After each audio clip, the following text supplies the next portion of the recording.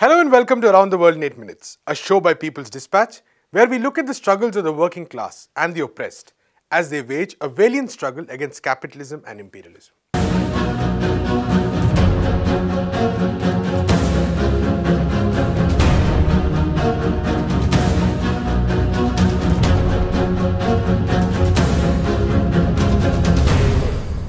We begin with Venezuela, where on February 4th, tens and thousands of Chavistas took to the streets of Caracas to commemorate the National Day of Dignity. The National Day of Dignity marks the 20th anniversary of the civic-military rebellion of February 4, 1992, an uprising led by Commander Hugo Chavez against the neoliberal government of Carlos Andrés Pérez. The rebellion was aimed at stopping the neoliberal package brought to Venezuela by the International Monetary Fund and against the repressive reforms implemented by the government. This year, Venezuelan President Nicolas Maduro led a military civic walk event at the Mountain Barracks, where the remains of the Bolivarian Revolution's leader, Commander Chavez, are laid to rest. On February 2nd, another event was organized marking 21 years since Commander Hugo Chavez was first sworn in as the President of Venezuela. Venezuelan President Maduro and other government officials reiterated their commitment to defend the legacy of Chavez and continue working in defense of democracy, independence, peace, social justice and sovereignty. After winning the presidential elections on December 6, 1998 against Rafael Caldera with the highest percentage of popular votes in 4 decades, 56.2%, Chavez on February 2nd vowed to democratically reform the 1961 constitution and lay the foundation for a new and inclusive constitution. The same day, he began the revolutionary process and called for a referendum for the creation of a national constituent assembly to write a new constitution based on the principles of the liberator Simon Bolivar, the principles being socialism, nationalization and state-led economy. The plebiscite for the drafting of a new constitution was approved by 87% of the vote. On December 15, 1999, the constitutional draft that established a new social and people-centric model of the state was approved with 71% of the votes. It also renamed the country as the Bolivarian Republic of Venezuela. Since the beginning of the Bolivarian Revolution, Venezuela has experienced profound social, economic and political changes. Commander Chavez introduced several policies improving the people's access to food and housing, free health and education, promotion of employment opportunities and the extension of social security. During the administration of President Chavez, the rate of hunger, poverty and extreme poverty came down by more than 50% in Venezuela. This was recognized by the Food and Agricultural Organization of the United Nations in 2012. In the same year, the United Nations Economic Commission for Latin America and the Caribbean ranked Venezuela as the 3rd country in Latin America with the lowest percentage of poverty. Higher education and university education became the right of all Venezuelans during Chavez's rule. It was ranked as the 5th country in the world and the 2nd in Latin America in terms of university enrollment. Currently, Venezuela is the Latin American country with the 3rd highest literacy rate of 97.1%. The Bolivarian Revolution created the Ministry of Popular Power for Habitat and Housing, an entity that executes several social programs to provide dignified housing to the Venezuelan working class. Through these programs, over 10 million homes have been rehabilitated and over 30 million families have their own homes. The government of President Chavez also launched several healthcare programs to provide free medical and surgical services to the poorest of the poor of the country and built high-technology centers to carry out special medical research and studies.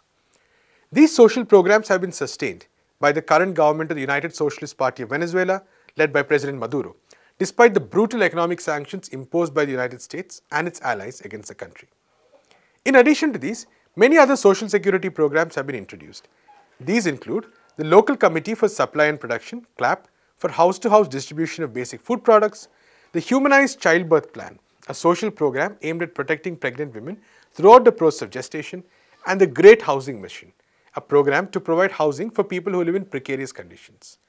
The government has also introduced several youth and student programs providing scholarships, stipends and free food to hundreds of thousands of young Venezuelans.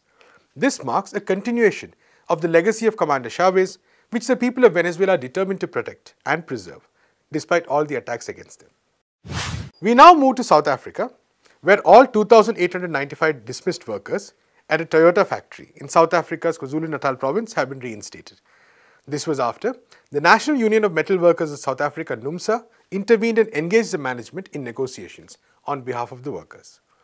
The negotiation ended with the company agreeing to reinstate all the workers with a written warning. It also agreed to review and reach an agreement on the terms and conditions under which it is obliged to give out bonuses. This was the issue around which a strike took place, leading to the dismissal. At a meeting in December, the management of the company had praised the employees at this factory for their work and indicated that they would likely receive a quality bonus for it. However, by January, the management changed its stand. The workers who were asking for their bonus were instead asked to do overtime work by the management. The workers were even willing for this, provided the bonus was paid. Amid this deadlock, when NUMSA tried to intervene, the management refused, saying that it was an internal matter. Frustrated by the management's refusal to engage with the union, the workers downed tools on January 22nd. However, they had not gone through with the arbitration procedures mandated in the labour law in order to have a strike being regarded as protected. Participants in a protected strike cannot be dismissed by the employer for downing tools. The management's refusal to engage with the union did not allow this option for the workers. Soon after the strike began, the company warned the workers in writing that they would be dismissed if they did not return to work. When the strike action continued, the management fired 2,895 workers on January 24th. Production was hit, including of a large number of vehicles which are exported to other parts of Africa and Europe. Due to the impact of the strike, the company agreed to negotiate with NUMSA to bring the industrial action to an end. After successful negotiations, the workers returned to work on February 4th. The company agreed to reinstate all those who were dismissed. It also agreed that it would not take any further disciplinary action beyond a written warning. NUMSA said in a statement that the quality bonus issue would also be reviewed and a standard would be set, which would clarify the exact terms and conditions for workers to receive this bonus. The union pointed out that the government has done everything possible to erode the right to strike. It has introduced changes to the labour law to force workers to ballot before embarking on a strike, and it has also introduced a poverty national minimum wage of Rand 20. That's around $1.35 per hour, which undermines centralized bargaining. Finally, we go to Palestine, where a youth, Mohammed al-Haddad, was killed by Israeli forces on February 5th, Wednesday, in Hebron in the occupied West Bank. Mohammed was shot during a protest against a Middle East peace plan that is proposed by Donald Trump last week. According to reports, a small number of Palestinians were protesting against the deal near an illegal Israeli settlement in the city on Wednesday when police opened fire on them. The Palestinian Ministry of Health confirmed that the death was caused by a bullet fired by the occupying forces, which penetrated Haddad's heart. Hebron in the southwestern West Bank is one of the largest cities in Palestine.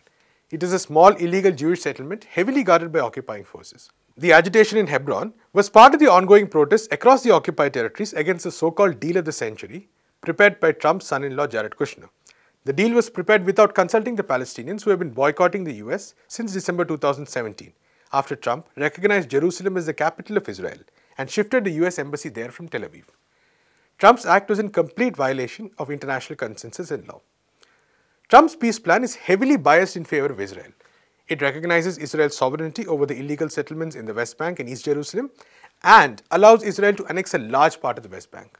In return, it promises a scattered Palestinian state with limited authority and a capital somewhere in the outskirts of Jerusalem. The deal has been rejected by the Palestinians as it does not address their main demands of a Palestinian state within the 1967 borders, with Jerusalem as its capital.